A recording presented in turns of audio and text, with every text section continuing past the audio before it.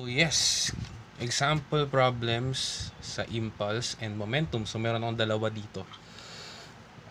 Okay. So first, a steel ball moving at 6 meters per second hits an identical steel ball at rest.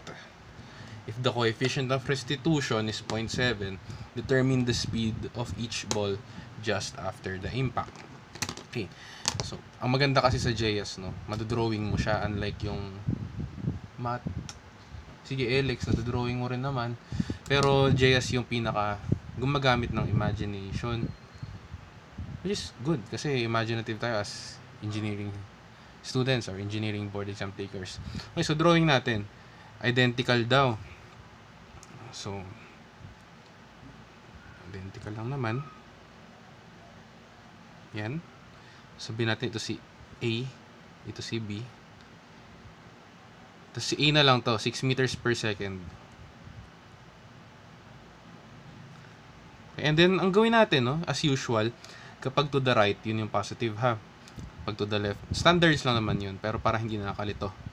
So, VA initial is equal to positive 6 meters per second.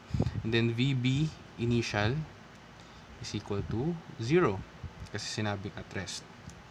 Okay. Now, coefficient of restitution is 0.7. That means inelastic yan. Diba? Pag between 0 and 1, inelastic yun.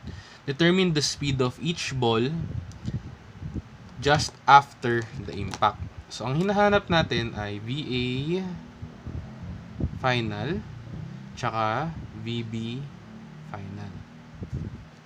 Okay. So, ano yung pwede natin gawin dito? Right now, we have two solutions. Law of conservation of energy and law of conservation of physics. Yung binigay kong tip sa inyo. Kailan tayo gagamit ng law of conservation of momentum? Kapag mostly horizontal yung motion or pag may collision. So, good idea na dito na, magano na lang ako, law of conservation of momentum. And also, hindi gagana talaga yung sa energy kasi nga, inelastic siya. Tapos pag inelastic, hindi na ako conserve yung energy. So, isulat natin yung law of conservation of momentum. P initial is equal to P final.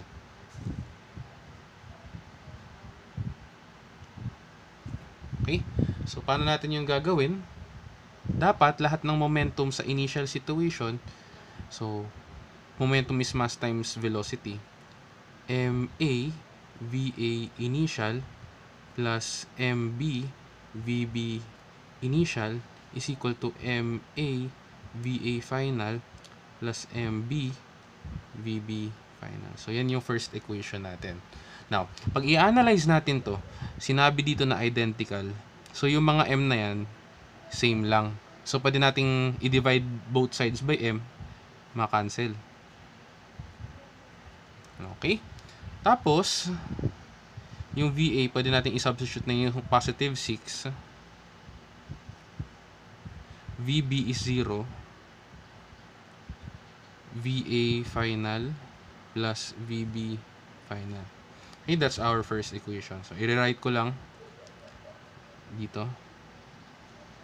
VA final plus VB final is equal to 6. Okay.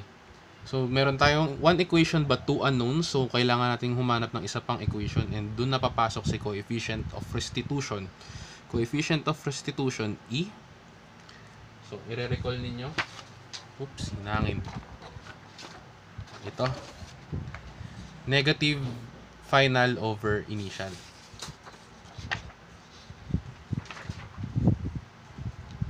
Okay. So, E is equal to negative difference ng final all over difference ng initial. VB initial. Okay, sorry. Yan. So, since VB initial is 0, cancel natin to. So, bali magiging ano to? 0.7 is equal to, distribute ko na, negative VA final plus VB final all over positive 6.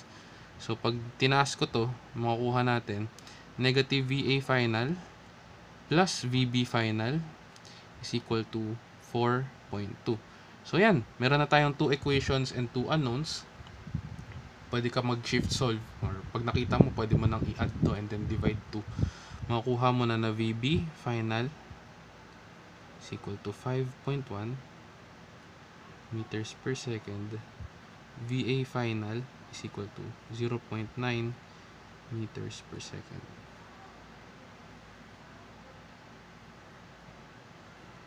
Okay, kung ika-calculate niyan, punta kayo sa mode 5.1. Diba? Mode 5.1. Pero onting ano na lang, onting systems lang. Okay. Ito yung practice na palagi kong tinuturo sa mga students ko.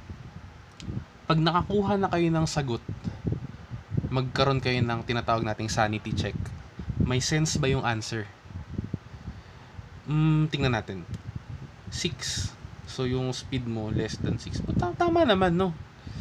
Pag binangga mo, medyo relatively, since parehas lang naman yung mass nila, dapat halos magkasing bilis. So, kung i-imagine natin, no? Ano yung meaning niyan? So, after nila mag-collide, si VA final, nag-move pa rin ng by 0.9. So, medyo maliit na lang yun.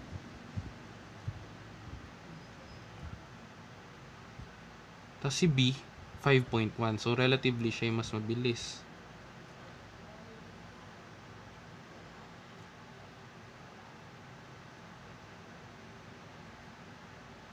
Okay, isipin nga natin. What if ang coefficient of restitution mo is 1? Ibig sabihin, elastic. Pag elastic, parang sa mga billiard balls, no? Pag tumama ang isang bola, pak! Alam mo yung stop ball? Ngayon ko kung may mga nanonood dito na marunong mag-billiard. Pero pag nagtama ng dalawang billiard balls, tapos ito naka-at rest, pak! Tumitigil. Now, coefficient of restitution, ibig sabihin, for some time, very small amount of time, may na-absorb pa. Para siyang motion na, kung sabihin natin, i-describe natin na ang elastic parang matigas na motion, ito medyo may softness yung motion mo. Tapos medyo nag-follow through pa ng paharap ng konti. Kaya may 0.9 meters per second. Pero hindi niya napasa lahat ng speed niya. Kasi nga may loss, so 5.1 lang yung napasa niya. Okay? So, yan. Kaya ganyan yung example ko para alam nyo rin paano gamitin yung coefficient of restitution. Okay. Tingnan natin tong next problem. A 4 kilogram ball moving at 10 meters per second collides with a 16 kilogram ball moving at 4 meters per second in the same direction. Okay, this time magkaiba yung mass. A. VA initial 10 meters per second, MA is equal to 4 kilos. VB initial is equal to 4. MB is equal to 16. Mas bagal siya.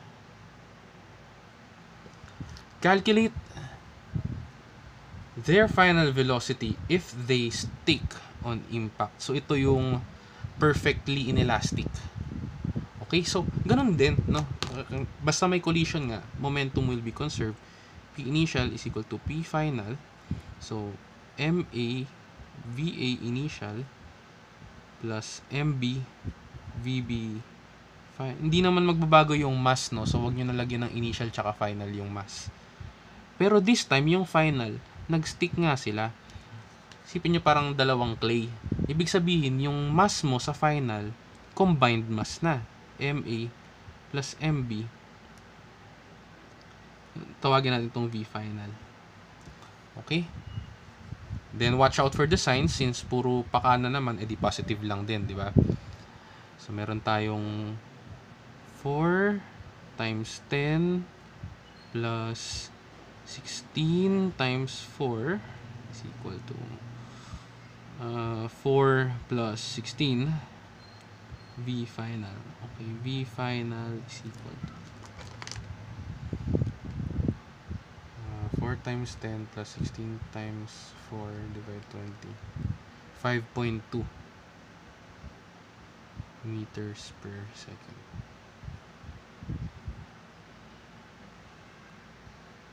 Okay.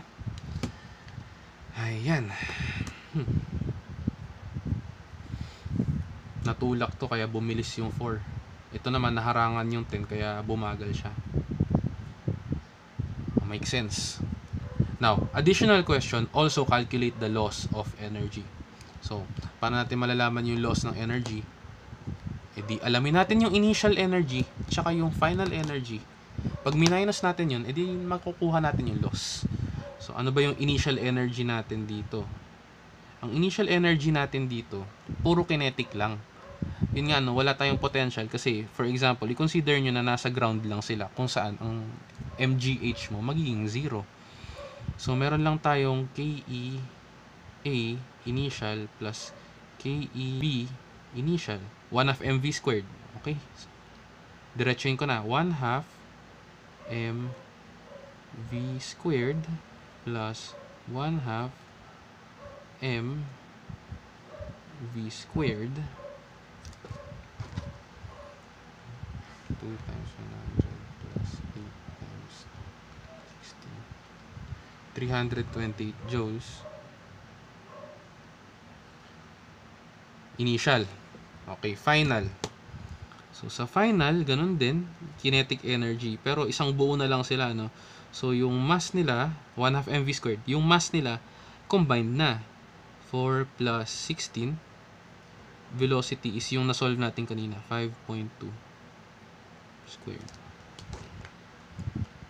10 times 5.2 squared. 270.4.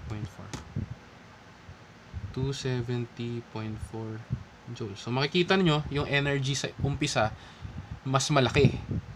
Yung energy sa huli, mas maliit. Ibig sabihin nun, nabawasan ka ng energy. Yun na yung loss.